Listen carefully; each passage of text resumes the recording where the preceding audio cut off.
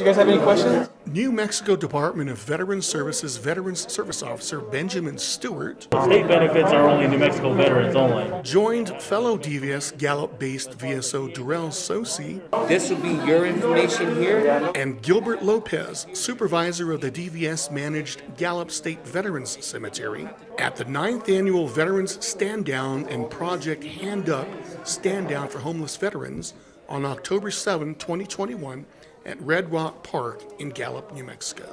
The city presents this annual stand down, featuring nearly 24 agencies there to provide short and long-term assistance for homeless and near homeless veterans, or those simply needing a little help during a tough period.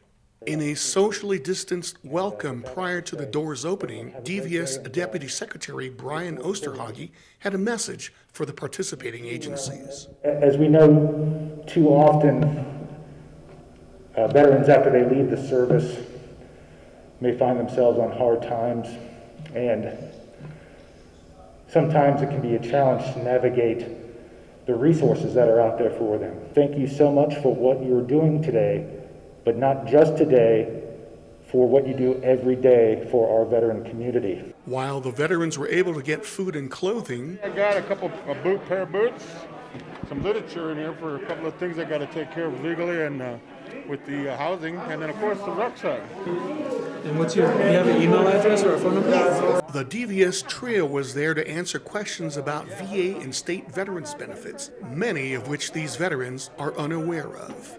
They're approaching us asking about what benefits they're entitled to, what they qualify for, and how they would go about applying for the benefits.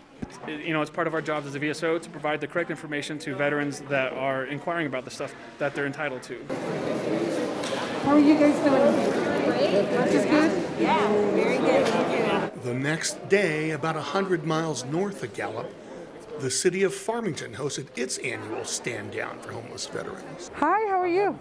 DVS Farmington-based Veterans Service Officer Beverly Charlie was the coordinator of the event at the San Juan College Health and Human Performance Center. They're going to go through the long door and they're going to go in the hallway. Okay. We'll let you know. Okay. So you'll be in charge of that too. Okay, what time? For several months leading up to the stand down, she and her fellow San Juan County Veterans Collaborative members planned the stand down.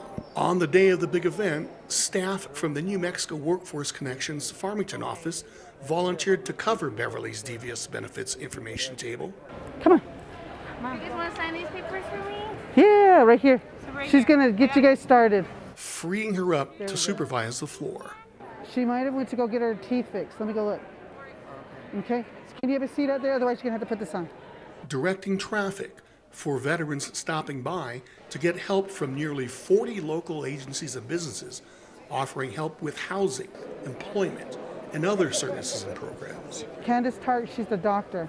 Let me see if she's here and then we'll see if we can get you on that. Okay. Beverly was the driving force behind launching the stand down 9 years ago, working with the collaborative to help homeless and at-risk veterans in the Four Corners area, the region she covers as a DVS Veteran Service Officer. I served in the military for 14 years and I work with veterans every day, so I hear the stories. I hear a lot of things that they're going through.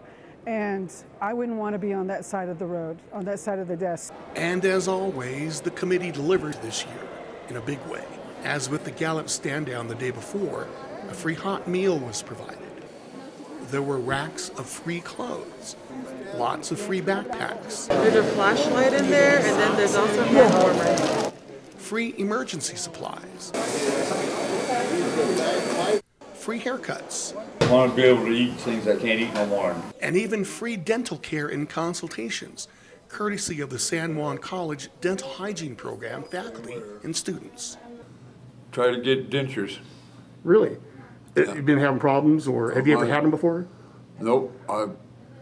Like when I was loading bombs and I was in Thailand on a flight line, I got hit in the face with a bomb and that knocked my teeth out, and that's what started the whole teeth thing.